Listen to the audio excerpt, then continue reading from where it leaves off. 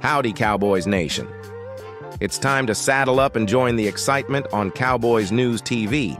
Grab your favorite jersey, snag your lucky snack, and get ready to kick back in the coziest spot on the couch.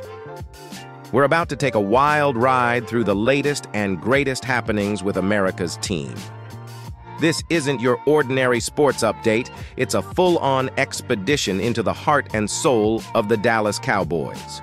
We've got twists, turns, and a dash of that good old Texas charm. Wrangle that subscribe button. Subscribing isn't just a click. It's your with gusto. Cowboys Nation, your support means the world to us, so let's grow and enjoy the ride.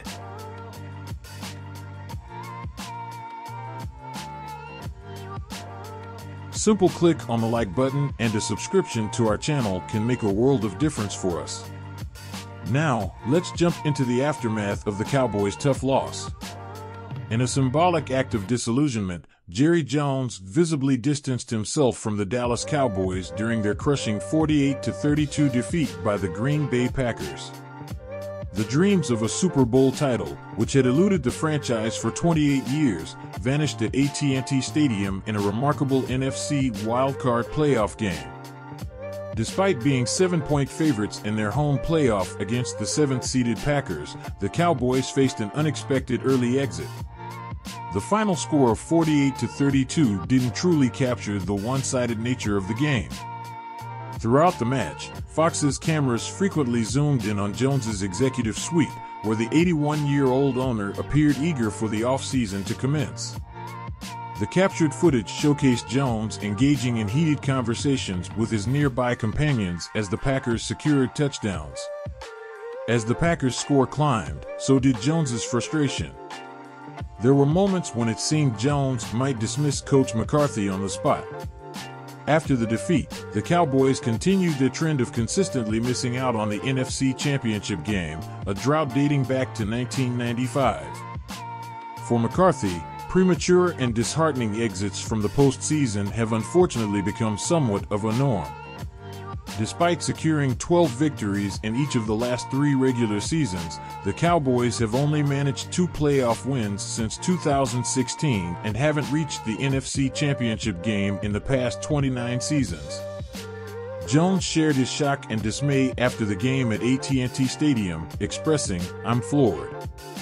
This seems like the most painful. This is beyond my comprehension." Since taking the helm in the Cowboys front office, Jones has witnessed 3 Super Bowl victories, yet steering the world's most valuable sports franchise back to that zenith has eluded him for nearly 3 decades. The expectation had been different, but in their initial playoff bout with the Packers, the Cowboys encountered a complete debacle. One of the peculiar subplots was the misalignment between Prescott and Lamb, encapsulating the team's disastrous performance. While Lamb's individual stats were impressive, with 9 receptions for 110 yards, the majority occurred during a period when the team faced challenges. The majority of CeeDee Lamb's accomplishments during the game against the Green Bay Packers occurred when the Cowboys were significantly trailing and operating in desperation mode. In the opening half, Lamb's contribution was limited to a single reception shortly before the 2-minute warning of the second quarter. Lamb was targeted 18 times throughout the game, with 5 of these targets coming in the first half, resulting in just 1 catch. The lack of coordination between Lamb and Prescott was evident, with instances of miscommunication. Notably, Lamb dropped a pass that struck his hands, and there was a moment when Prescott overthrew the ball to him.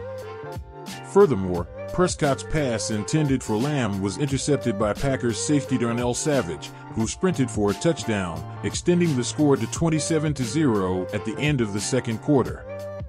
Lamb acknowledged his missteps, stating, "Ordinarily, those are passes we complete. I recognize that I could have performed better, and I'm sure he would agree. We're not blaming each other. We both could have executed more effectively." Commentator Kevin Burkhardt remarked on an odd tension between Prescott and CeeDee Lamb during the broadcast. When asked if this overwhelming defeat felt distinct from previous playoff setbacks, Lamb responded, "It still feels the same. We lost. Regarding his sluggish performance in the first half and his late initial catch, Lamb mentioned that it was challenging and really tough. Prescott, despite impressive final statistics of 43 passing yards and 3 touchdowns, admitted to a terrible performance in the post-game interview. These stats were achieved over 60 pass attempts as the Cowboys were behind throughout the game. The tally doesn't account for the 2 critical interceptions in the first half, one leading directly to a touchdown and the other resulting in a touchdown after being intercepted at the Cowboys' 13-yard line. In a show of support for his head coach McCarthy, Prescott stated that McCarthy has been amazing, expressing confusion about why his future is in question. However, he acknowledged the business aspect of the decision and turned the focus on himself, stating that if questions about McCarthy's future are raised, questions about him should be raised too. Prescott concluded by emphasizing the Super Bowl as the ultimate goal. Turning the focus to himself, Dak Prescott acknowledged that if questions are raised about Coach McCarthy's future, they should be raised about him too. Prescott emphasized that winning the Super Bowl is the league's and the organization's standard, expressing awareness of that expectation and accepting scrutiny. Reflecting on his performance, Prescott admitted, "I didn't play well tonight," acknowledging it as his first multi-interception game at home this season. Despite some improvement later in the game, he deemed it insignificant. Prescott stressed that the bottom line is about winning, not just in the playoffs, but also securing victory in the final game. When an owner's lofty aspirations go unfulfilled, it's typically the coach who bears the brunt. Given the availability of prominent coaching figures like Bill Belichick, Jim Harbaugh, and Mike Vrabel, Jerry Jones and the Cowboys could consider replacing McCarthy with another established talent following another early departure. Reflecting on the possibility of Bill Belichick joining the Cowboys, it's seen as a major move for Jones and the team. According to Mike Florio from Pro Football Talk, the prospect of Belichick coaching a team with star players like Dak Prescott and CeeDee Lamb, along with a talent-rich defense, is a tangible possibility. Belichick, renowned for securing 6 Super Bowl titles with the Patriots, has a distinguished coaching record. Despite a less impressive record in matches not featuring Tom Brady, if the Cowboys part ways with McCarthy, Belichick emerges as one of the most distinguished head coaching options on the market. Given the rapport between Jones and Belichick, this scenario is one to keep an eye on. The video concludes by expressing gratitude for watching, inviting viewers to subscribe, leave opinions in the comments, and emphasizing the value of feedback.